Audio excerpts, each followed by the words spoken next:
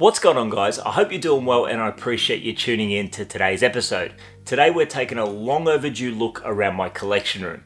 Now, a room like this is always a work in progress, but that's especially true with my collection room because I've got a whole wall here on this side of the room that I've not tackled yet. But before I do that, the next major thing I want to do in here is I really want to install lighting in these glass cabinets behind me. But that means pulling everything out and starting from scratch with these displays. So I thought before we do that, why don't we capture the room? Why don't we capture these displays in their current form? Also, as much work as I still have to do, I have changed up quite a bit in here since my last collection room tour video, which was well over a year ago. So I've got two new detolfs in here, so the action figure display is bigger than ever. I've updated the CRT TV setup.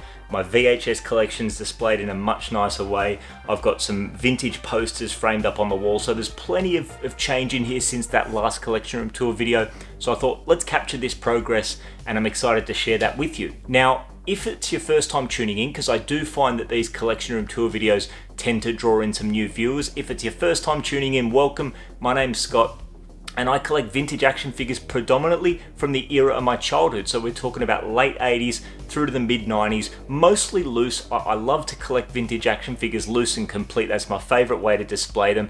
But I still pick up carded figures where I can at the right price, but also all the other cool shit that came from that era: VHS, video games, lunchboxes, magazines, all the things that made that era so special. So let's cut the intro there and let's have a look at Crusher HQ.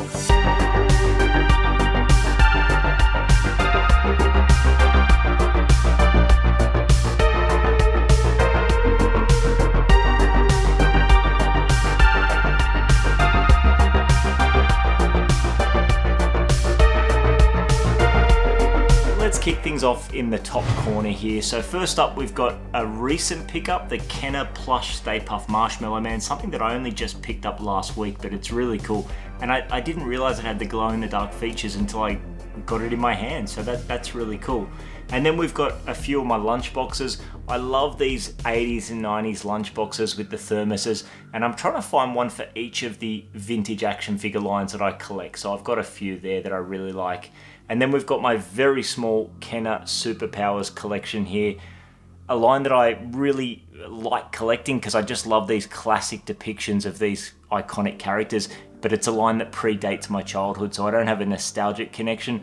I just think these things are wicked, and I definitely want to try and get more. Batman and Robin were the big priorities for me, so I'm happy I was able to get those, as well as the Kenner Batmobile. And then we've got the Flash that the boys from Keep On Collecting were kind enough to send my way, as well as the Martian Manhunter. So definitely on the lookout for Superman, and I'm a big Batman fan, so I'd love to get the Joker as well. But I'll take what I can get as I come across them. If we move over here, we've got a playset that I absolutely love. We've got the Kenner Real Ghostbusters Firehouse with my second very rough Ecto one there. We've got a couple of Beetlejuice figures here, and then we move on to one of the definitive action figure lines of my childhood. It does not get any more nostalgic than these Hasbro WWF figures. These are the first 12 figures here that I reviewed on the channel, all complete along with the ring. And then we move down and we've got the rest of my Hasbro wrestling figure collection here. I've still got quite a way to go on the collection, but I'm really happy to have amassed the figures that I have, especially considering most of these came some years back before the prices just went crazy on these figures. So really happy with the Hasbro collection. And then we move over here and we've got two of my kind of very small collections for 90s action movies that I love. We've got the Kenner Terminator 2 line, which I really love. I'm only trying to get the first wave of that action figure line, so I really just need the Endo Glow Terminator, which I'm on the hunt for. And then we've got some Robin Hood Prince of Thieves figures here. Now I do have all of the figures loose, but most of the ones that I'm missing, so the Sheriff of Nottingham and the others, they don't have any accessories, and until they have their soft good clothes and accessories, I really don't like to display them, so that's why they're not there. And then I've got that beautiful carded Robin Hood that the Keep On Collecting boys were kind enough to send my way.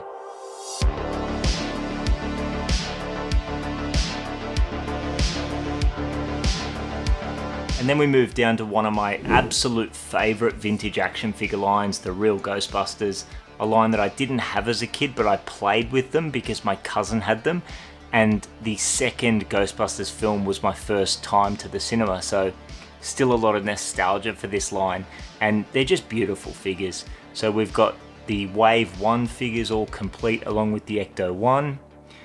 We've got the iconic Green Ghost aka Slimer, Stay Puft Marshmallow Man, and just a lot of the later action ghosts and haunted humans and other figures. And then we've got some other merchandise here. We've got the movie or the cinema cup for Ghostbusters 2, various books and comics. And then over here, we've just got another shelf with some of the other figures. So we've got the classic monsters, which are really cool. The Fright Features wave and the Super Fright Features wave. And one thing that I want to do when I do reset all of these shelves up is I do want to, just for the sake of efficiency, get some of these Ghostbusters figures up into the firehouse just to free up some space. So I think this will look quite different next time you see it in my next collection room tour.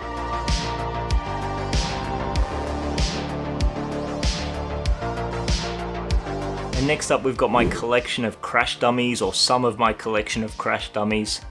A line that is not easy to collect these days because these toys were literally designed to be smashed to bits, so it's hard to find them in the right condition. But a really fun line, one that I had as a kid, and so I've definitely got nostalgia for it. And then we've got the Crash Test game there at the back, the board game. And if we move over here, we've got my Junk Bots Crash Dummies collection. So the era of Crash Dummies that I was into as a kid involved Junkman and the Junk Bots, which, yeah, I just love these figures. I just think these figures are beautiful. I think Tycho knocked it out of the park with these.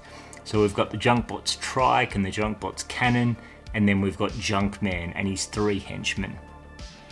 We've got the thermos that goes with the lunchbox that you saw up the top, and then we've got a carded Crash Dummies figure, a Spin in his Protect suit, packaged up with a VHS.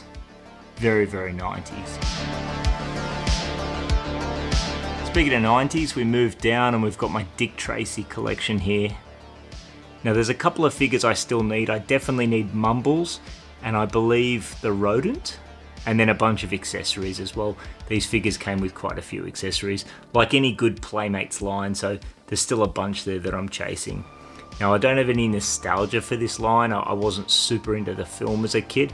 I just think these are beautiful figures. I think Playmates knocked it out of the park. They really capture the makeup and prosthesis that were used for the film, and just capture the characters, and I just love it. I think they did really well. I've got the clamshell VHS there, I've got the carded Dick Tracy figure, so I like how these display. And then we have my Street Sharks collection, a line that doesn't get a ton of love on this channel because I don't have that nostalgia, I don't have the same passion for it that a lot of other people do, but it's still great figures. You know, really captures the 90s, the anthropomorphic animals just kind of jacked up and more aggressive than ever. So, you know, a fun toy line. I do remember when they launched here in Australia, but, you know, in 1995, I was, you know, getting ready to start high school. So they just weren't something that appealed to me enough to get into as a kid. But it's still a very cool line, and, you know, I had to have it represented in the collection here with a sprinkling of figures and that awesome Shark Cruiser vehicle. And then back up the top here, we've got my very small collection of Tonka's Supernaturals, a line that I really like. I just haven't managed to make too much progress here. Eagle Eye and Bernhard are complete. The other one I need some accessories for.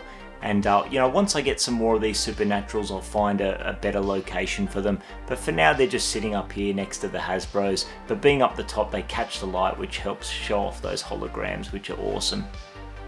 And then we've got my little Body Wars collection. Now, once again, a line that piggybacked Mighty Max, so I'd love to have them on the Mighty Max shelf. But as you'll see when we go down a little bit, I'm running out of space on the Mighty Max shelf. The Mighty Max collection has exploded in the past year or so. And then behind the Body Wars, we've got my boxed Ring Raiders Skull Squadron Action Assault Base playset. So Ring Raiders was another line that I had as a kid. Never was lucky enough to have any of these big playsets. So when I saw this at a toy fair, I had to snap it up. But yeah, I love Ring Raiders. It's a line that doesn't get a ton of love, but it's certainly nostalgic to me. We've got a lone Dino Riders Dino and figure here. I don't have enough to have a dedicated shelf, but I picked this up at Lobo's last year, so I had to give it a prominent spot in the collection. We've got the Pteranodon with the Valorian Rasp. No, not the Valorian, the Rulon. I'm sorry, the villain Rasp. And then we get to the vintage TMNT collection, but before we look at the figures, we've got one of the prized pieces in my collection, the vintage TMNT Technodrome. Something I would have given my left nut for as a kid, but it wasn't to be. But hey, I've got it as an adult collector and it's complete, and it's just one of my favorite pieces in the collection. If you saw my most recent collection room tour video, it was displayed opened up, showing off all the features. As the collection's grown, I no longer have space to do that, but I've still got to have it front and center. And then we've got the knockoff Krang figure that the Keep On Collecting boys found in the wild and gifted to me, which I really appreciate. And then we move down to the figures. So we've got the first shelf here. Now, if you're a regular follower of the channel, you know that when it comes to vintage TMNT, my focus is completing all of the figures from 1988 to 1992. So here we have 1988 down the bottom, 1989 in the middle, and 1990 at the back. And we've got all of the figures here with the exception of the gimmicky theme turtles, wacky action, turtles in disguise, that sort of stuff. So we've got the first 10 from 1988 down here, and then we've got the 1989 figures in the middle and 1990 at the back, and all the figures are there except for Triceraton. With that said, that carded figure at the back is a Triceraton figure that I was planning on opening up, but thankfully Carl from Retro Cartel Collectibles helped me out with a loose Triceraton so I don't have to do that. Now those carded figures will come out from there, so I can just create a bit of space so these figures aren't too cramped. And when they do, I would love to get a backdrop poster that has like a sewer setting. If anyone knows, you know, anyone that does that sort of thing, that would be awesome, because I just think these figures in tiers like this would look awesome with, especially once the cabinet's lit up. I just think these figures would look awesome with like a sewer backdrop setting behind them. So I really like those. I mean, it is a bit cluttered. Once those carded figures come out, I will be able to open that up a little bit. And all these figures for the most part are complete. I don't have all of the secondary weapons, the ninja stars and all the other secondary weapons for the 4 turtles and Splinter and Shredder for that matter, just because I just think it clutters up the display. But all of the other figures are complete. In fact, I'm lying to you. You'll see at Mutagen Man's feet a little baggie with all his garbage guts bones bits. I'm missing one garbage gut bit. But I mean, let's be honest, like, I don't consider that critical as much as I'm a completist. All the main weapons are here. And then we move down, we've got some of the other figures. So we've got Wacky Actions, we've got some movie stars, we've got the Mutant Military, we've got the Talking Turtles, we've got the Turtles in Disguise. And then up the back here, we've got some of my favorite figures, the movie stars Super Shredder and Raza and Toka. We've got a carded Super Shredder behind, that's going to Adam. You know who you are if you're watching this, mate. Remind me before Collecticon, I'll bring that. We've got the beautiful pizza thrower. This was like the childhood grail. I would have loved this as a kid. This was on the Christmas list, but I just didn't get it. But I played with a friend's version of it, and it was awesome. So I was absolutely blown away when Matt and Andrew from Keep On Collecting gifted that to me for my birthday. Absolutely incredible. And then I've got some of my favorite figures from 1991 here. So we have Dirtbag, we've got Murdude, Ground Chuck, we've got Walkabout. I love these figures, these guys are all complete. And then we've just got some books at the back. Now, that activity book there, that was actually my childhood version. It's got my childhood writing in it and colouring in and all that cool stuff. So we've got that shelf. Again, it needs some work and it'll be refreshed, but I still like how it looks. I still love all those colours. Now, before we move on from the Turtles, I've also got this shelf here of just some of my favourite figures. So we've got the first wave Universal Monsters, They're missing some accessories. Donnie as Dracula's complete, the other guys need 1 or 2 parts. And then we've got the storage shells at the front here, which I love. This is one of my favorite sub-series of Turtles, the storage shells. I just think the face sculpts are awesome. I love the color-coded belts. And then we've just got some other figures here I really like. I really like that worm figure. Tattoo, even though he needs all these tattoos. My plan with Tattoo is to actually get a carded version in really rough shape and just apply those stickers fresh off the card. So I've got a nice loose Tattoo that displays nicely. Crazy Clown and Mike, Scale Tail, one of the coolest figures in my opinion. I love Scale Tail. So that's it for the Turtles display for now. I've got a heap of Turtles figures that aren't on display because I don't have space for them. I think that when I start fresh, I need to maybe have 3 full shelves of Turtles, but we'll see how we go with that. Maybe I just need to get some better tiered displays so I can, more efficiently stack in the figures. Now, as for the carded figures here, I mentioned Triceraton at the back in the middle. We've got Ray Fillet on the left here. Now, he will definitely be opened up because I want a nice brightly colored card fresh Ray Fillet to replace this kind of faded version of Ray Fillet. I just think it's going to make a world of difference in terms of how he displays. And then over here, I've got a Ground Chuck figure that's hanging by a thread. So once again, I think he'll be a good one to open. And again, just have like a nice card fresh complete Ground Chuck to upgrade my loose complete Ground Chuck that you can probably see there has some fading, like some color wear, some rubbing to his horns, and we'll just have a nice fresh one. Triceraton will remain carded for now because, like I mentioned, I was able to find a nice complete or near complete loose version of Triceraton. So that's the Turtles collection. Then we move down to a very cluttered Mighty Max shelf. Now, Mighty Max, like I've mentioned previously, is my favorite vintage toy line that I wasn't even aware of as a kid. So I've got absolutely no nostalgic connection to the line, but I just absolutely love the creativity, the ingenuity, the artistry, the engineering that went into this line. I think is highly underrated. Sure, the prices on them are going up, more and more people are in search of them, but when you look at the line inside and out, when you look at these toys, the minifigures, the hidden features, the engineering, the way everything closes up and there's a spot for each figure, the storytelling, the comic backstories, the packaging art, I just think it's an incredible toy line. So I'm mainly collecting the various Doom Zones. Now, as you could probably tell, this shelf was originally dedicated half to Mighty Max, and there was other stuff going on over here. And as I've got more Mighty Max sets, it's just become pretty cluttered here. So we've got some Barnyard Commandos that I'm gonna find another home for them, and I'm gonna free up some space here so this shelf can be 100% Mighty Max. I can have all the Doom Zones in 2 rows at the back, and then I can have space at the front for the smaller sets like the Horror Heads and Shrunken Heads. And then over here that's my childhood collection of Monster in My Pocket. I don't really have space to display them all standing up, but I saw Alfie's Vintage Toys display them in like a vase like that, in a rainbow kind of color effect, and I thought that was pretty cool.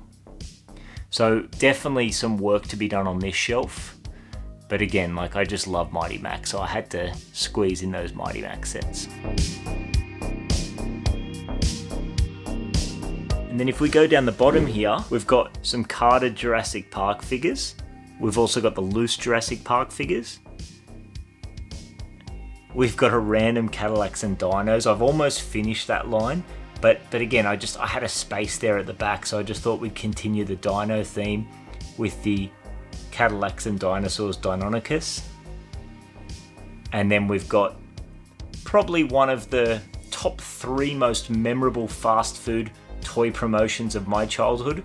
We've got the Land Before Time hand puppets from Pizza Hut, something I vividly remember as a kid, so I just had to pick them up. So a bit of a dino theme going on there.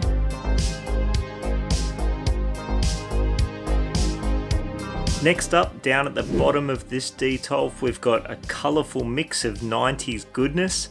So first up, we've got my little collection of Bucky O'Hare figures, yet another line that I collect, having been inspired by the boys from Keep On Collecting who got me started with a couple of those figures. So I need a couple more to finish that line, as well as a bunch of accessories.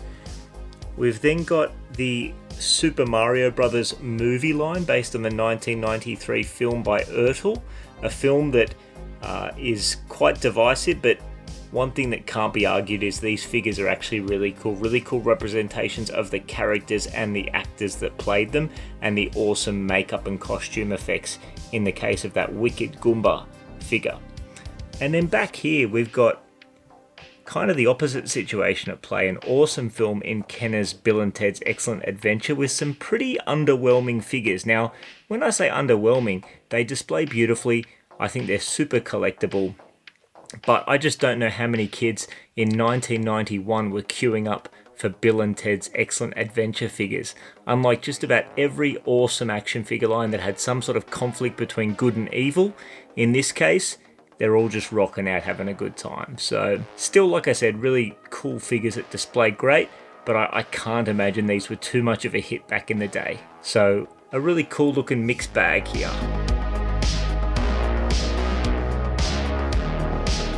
Next up, we've got a shelf dedicated to Ring Raiders with a couple of my favourite Ring Raiders items. We've got the boxed Ring Raiders Battle Blaster, a toy that I vividly remember having as a kid and having an absolute ball with it. That's sealed in box. And then we've got a carded set here, which is really interesting because Ring Raiders were sold in squadrons of 4 planes, and the leader of the squadron was named and had kind of a character bio, but the other 3 planes within the squadron weren't. In any case, this carded set here only has the leaders of each squadron. So I found that pretty cool. As like a fan of Ring Raiders, as a kid who loved playing with Ring Raiders, I thought that was a pretty cool carded set to have in the collection. And then I've got some loose Ring Raiders and Skull Squadron planes, and these are organised in their respective squadrons or their respective wings as they were released. So yeah, a nice little representation of Ring Raiders in the collection. Next up, we've got another line that I didn't have as a kid, but I still appreciate the heck out of it. We've got my Toxic Crusaders collection. You know, I kind of look at this like most do as a spiritual successor to the vintage Turtles line. The figures display great alongside the Turtles. Those 90s colors and gross out features are just taken to the next level. And I just love how these figures display. I've got one figure I need. I just need Bonehead to complete the figures. There is one accessory I need. I need the Radiation Ranger's second little glow-in-the-dark landmine. Aside from that, it's complete. Oh, and of course, No Zone's Toxic Waste Barrel. Aside from that, it's complete, and I've got the Crusader Skater that Headbanger's standing on, and I've got the Hideous Hovercraft that Major Disaster and No Zone are standing on. I need a bunch of parts to complete those. But aside from that, Bonehead is my major priority to complete the figures. And then sticking with Playmates, we've got my vintage Skeleton Warriors collection. A collection that's just about complete in large part due to Matt from Keep On Collecting, so a massive shout out to Matt. The figures that are here are all complete, and the only ones I need are Grimskull and Prince Lightstar, so 2 of the humans. Now with that said, the skeletons, the villains in Skeleton Warriors are so much cooler than the human characters. But hey, I'm sick, so I need to complete the line. I need to get those last 2 humans. And then we've got the vehicles, so we've got the Skull Cycle, and then at the back we've got the Warhorse. And I just love how these Playmate Skeleton Warriors figures display. I need to find a better location for these. When I first set up these displays, I didn't have the Skeleton Warriors collection, so when I start from scratch with this display, I'm going to give some priority to this collection here. And then behind the Skeleton Warriors, I've got a boxed Crash Dummies playset, the Junkyard playset, a really cool playset that is complete aside from one piece, and I managed to get that one piece from eBay in the US. Shout out to Matt for helping me piggyback his My US shipment. That piece is coming very, very soon, and I'll be able to complete it. I'll be able to review it in a video, and we're going to get it on display. So I'm really excited to dig into that Crash Dummies Junkyard playset.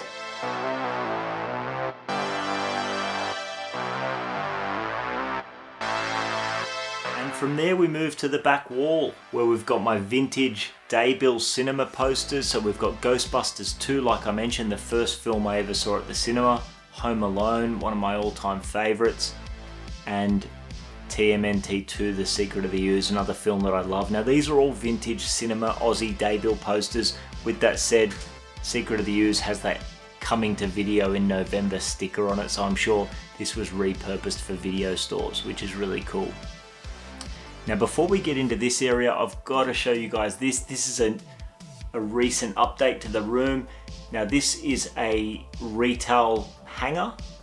Now this was from Ben at Longboard Collectibles. I picked this up at Collecticon probably about a year ago, maybe even more, but I finally got it up in the room. So down here we have my CRT TV, but because of the bulkiness of the CRT TV, the space behind it kind of goes to waste a little bit, so I thought that was a nice spot for the hanging vintage TMNT display.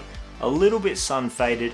I imagine this was hung in a window of a store, or maybe it was just the UV lighting within the store just kind of discolored it, but I can't complain too much. Ben really looked after me on the price for this thing, and I just think it looks great.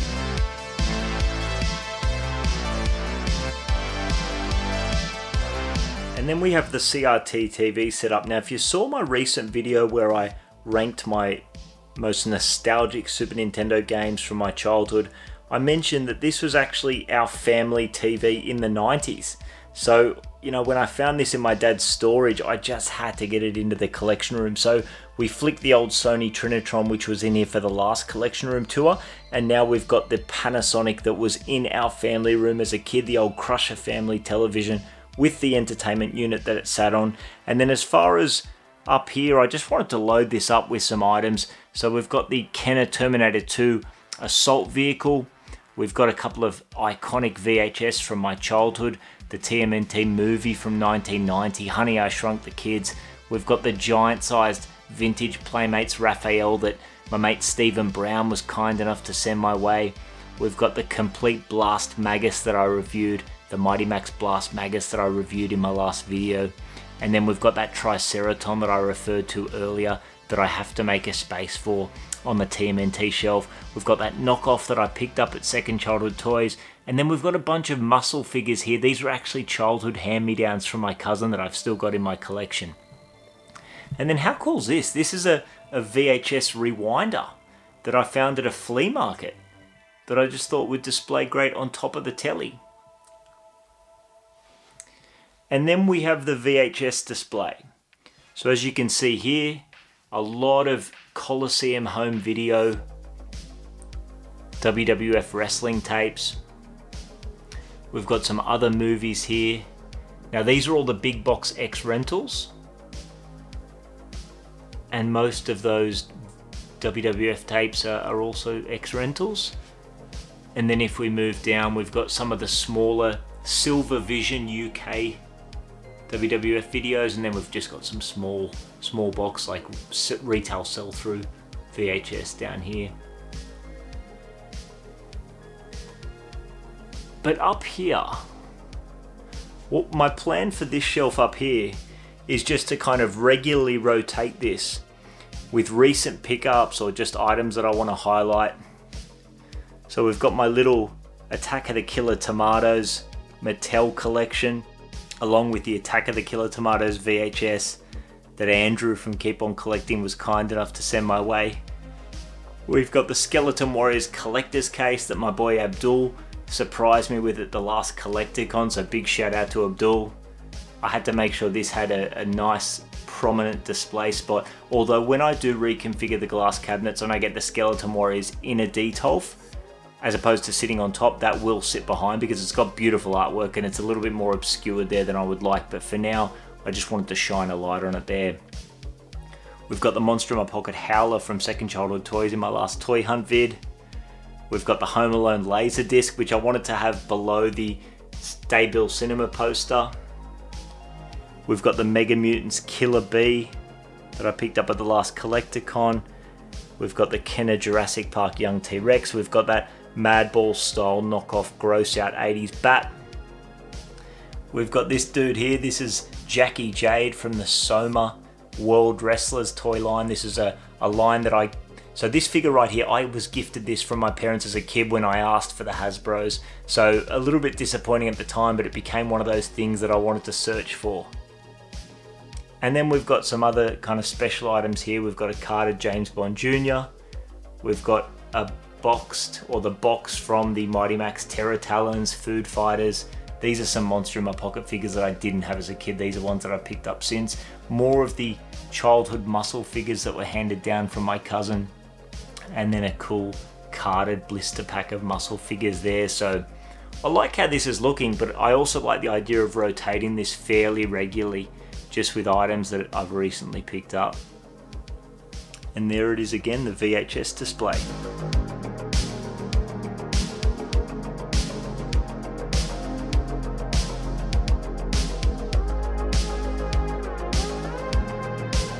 And then last of all, just sitting on the floor here, we've got my boxed AFX Ghost Racer slot car set. This is a toy that we had as a kid. My brother and I were given this for Christmas in 1992.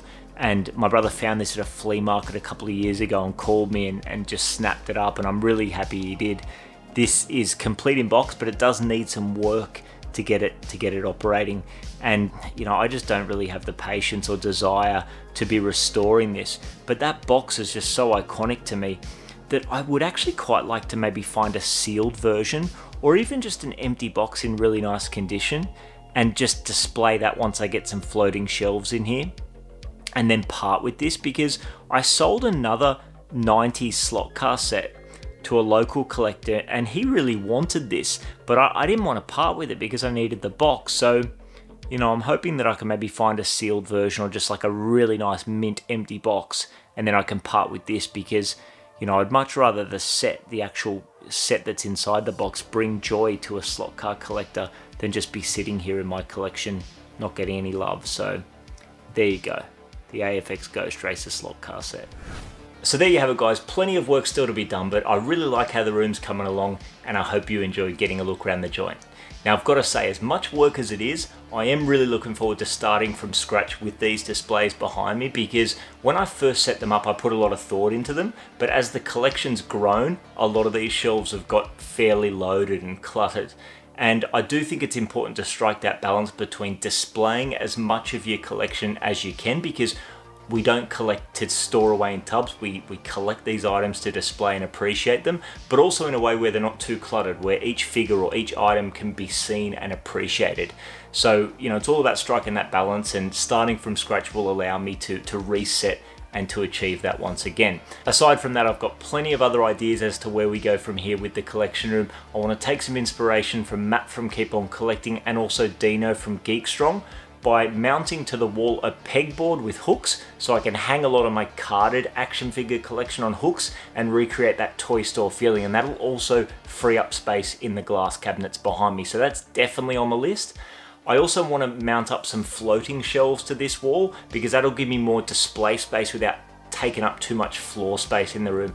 I've got to tell you guys, I would love to just have glass cabinets on every wall in here, but as you can probably tell, it's a narrow room, and I just think if I go glass cabinets on the opposite side, it's just going to chew up too much floor space. It's going to make it really impractical for me to position myself in here to film videos, or even just to like kick back and play Super Nintendo or watch a movie on VHS. I want to try and keep this room functional. So those are the next major priorities, in addition to the lighting behind me. But then there's other smaller jobs. Now that my Monster in My Pocket minifigure collection's almost complete, I want to get a wall-mounted display unit to display the Monster in My Pocket collection. I've got other vintage posters that I haven't framed or got up on the wall yet, so plenty of work still to be done, but those are jobs for another day. So we'll wrap it up there. I hope you guys enjoyed this video. If you've made it this far, you're a dead set champion.